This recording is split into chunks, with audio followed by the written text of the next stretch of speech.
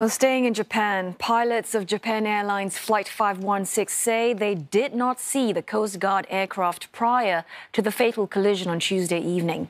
Well, the accident resulted in the death of 5 Coast Guard crew members and caused the Airbus A350 to burst into flames. According to NHK, only one of the 3 JAL pilots had spotted an object right before impact and therefore did not discuss aborting the approach at Haneda Airport.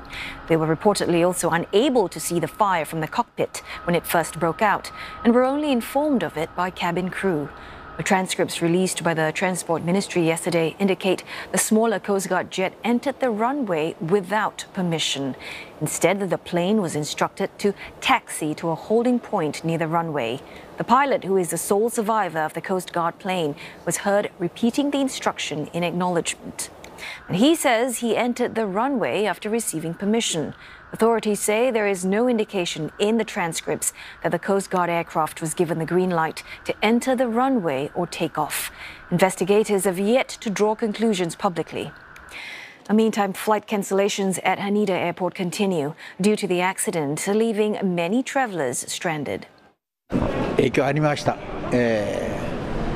昨日の夜7時半の飛行機に乗る予定やったのが福岡行きがキャンセルになりました。